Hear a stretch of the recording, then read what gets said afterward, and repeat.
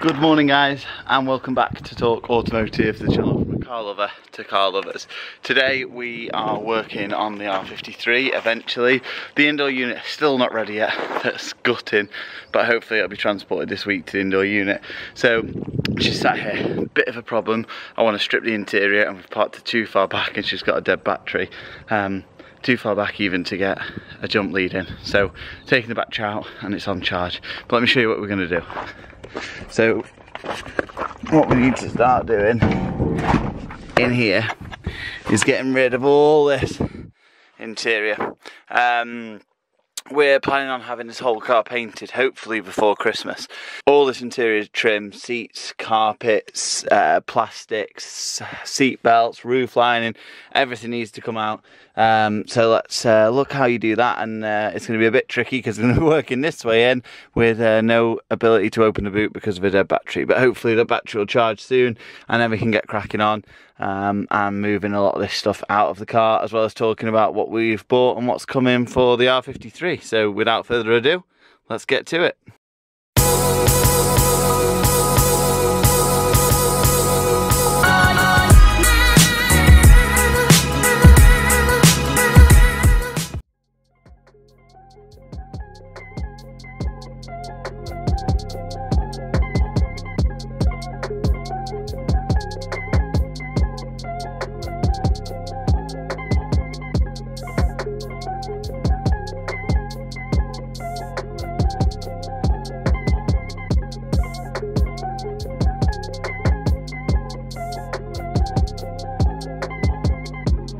So what you need to do is, when you've got, I've undone these in the wrong order, but it doesn't matter. When you get to this bit, I don't know how well you can see this, but in there are two, there's like a metal ridge, you can see that there, this coupling here, you have to push this top bit back.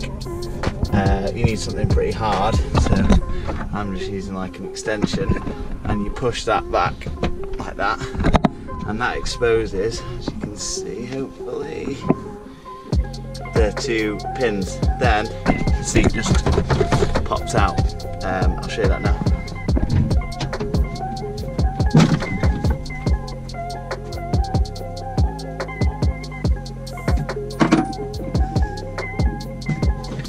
Pops out, and then the pin over on this side, you have to get it at a slight angle, facing toward that side. So then the pin that's in this side here, you have to get the chair at a slight angle, and then it just pops out. And we've got the chair out. As you can see here, it's like a pin bolt. So you need to get those two lined up with the exit holes on that side. You didn't actually need to undo these, so you can skip that at the start of the video, but obviously we want them to come out anyway, and then that now just pops off because all the bolts are undone. So now I'm going to get removing all like the seat belts, little bits of trim around the sides. These are just little Phillips screwdrivers, that's all they are, little Phillips. So remove all those, and then you've got some of these little pop clip things that need to come out. So get all this removed, and let's start tidying it up as well.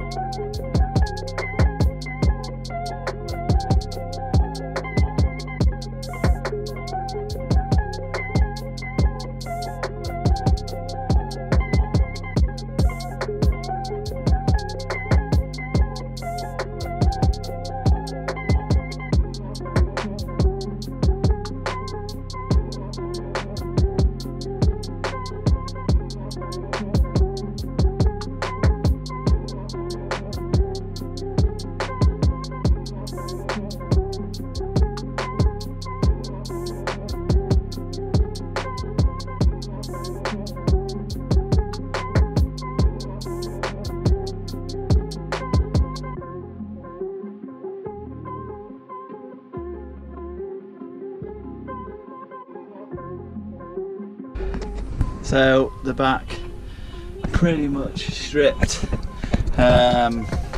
just roof liner to come off, but I need to get to the front first, and I've still got no battery to open the passenger door.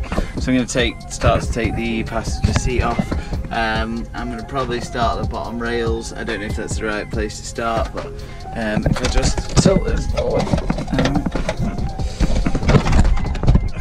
Yeah, I'm going to start at the bottom rails. I'm going to try and get the chair out in one. Let's see if it works, but I'm going to take these two Torx bits out and then do the same at the front and try and get this out. But let's see how easy this is.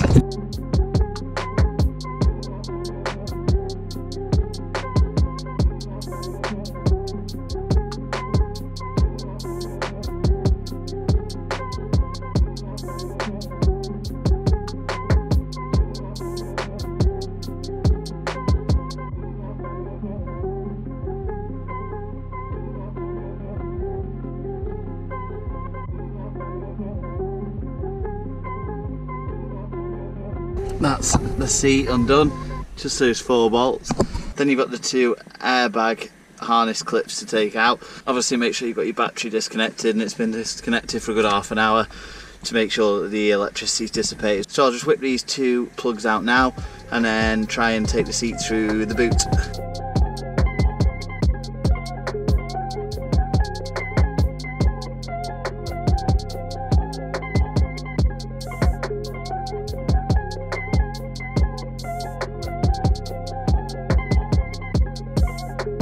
There's definitely, this is definitely an improved legroom space, at least that's for sure.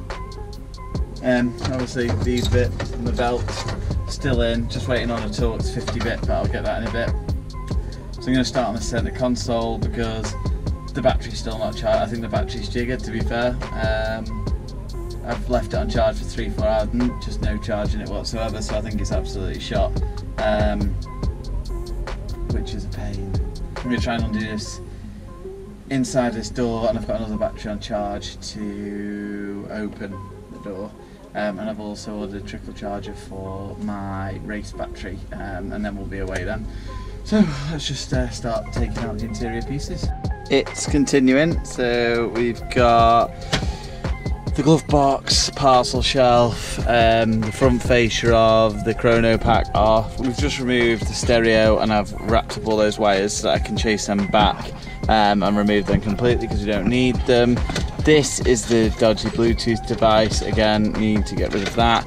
And now I'm just going to undo this. That's the other. That's the main power cables to the stereo.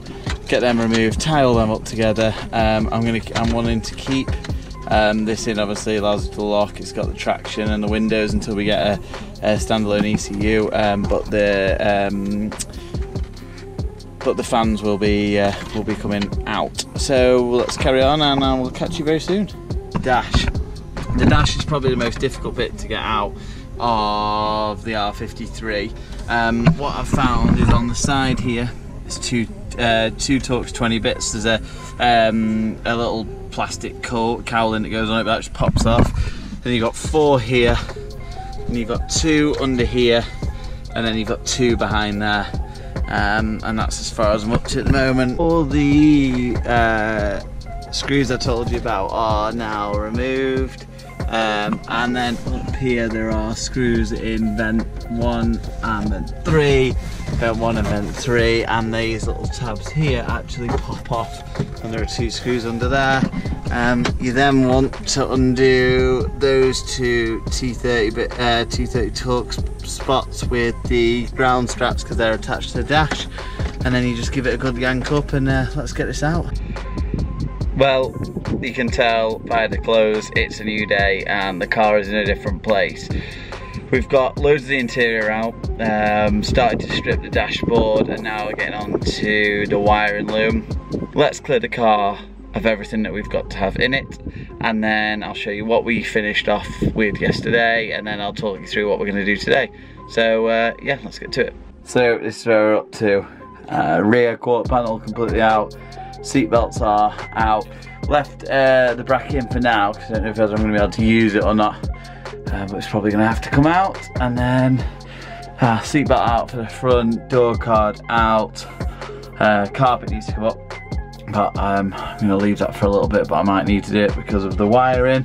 Dash completely removed, right back down to like this, like, yeah, metal frame, but I think whether that has to come out, I don't know yet. So we'll see. And then all of the center console removed apart from this part, because I've done something and the alarm goes off every time, so keeping this in so I can flip the car open. Gear surround removed, all of the gearbox housing removed, and then we've got the steering wheel airbags removed. I'm going to put that back in because for now, while it's in the winter, I want to do some on-road testing of everything that we're doing to this car. So I'm going to put the airbag in because then I can get this MOT'd, and even it looks like this, I'll put door cards on because I got some from Lowen. We'll be able to get it passed. So what we're going to do today is continue to chase this absolute huge pile of wires back. I know even it looks like a mess, I know what's what. I've put blue around the stuff that I want to get rid of. So yeah, I think the art of it is literally just keep chasing it all the way back, and remove them and unpin them one by one. So that's, sorry about that, I'm next to industrial fridge today. The car, good news though, the car is got its permanent home and we're moving it this weekend, so that is exciting. Well, what I'll do is I'll start start routing these wires back, see if we can get some of them removed, and then I'll talk you through the process of how I've done it, but I think it might be a long process.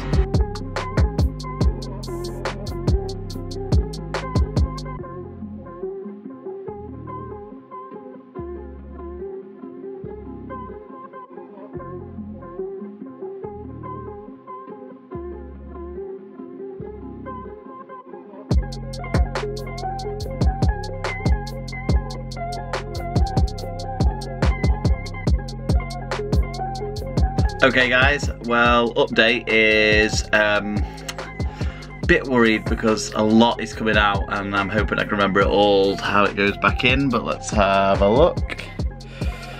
Yeah, so I had to take this off in order to get to the fan compartment at the back, so I'm going to remove all that and then all that plastic at the back there, and then I'm going to put this back on, reattach the steering column, reattach the harness, because I've now got all the good harness that I want over here and all the harness I don't want over there, so that's a good progress. So yeah, it's just removing the fan, all the fan block and heater block and all that. Now get rid of that and then I can start to put everything back together, and then remove the carpet. So we're getting there, but it's just scary because when you don't know what you're doing, it feels like you're making loads of mistakes, but has to come out in order to get it all out. So we're getting there, and we'll just.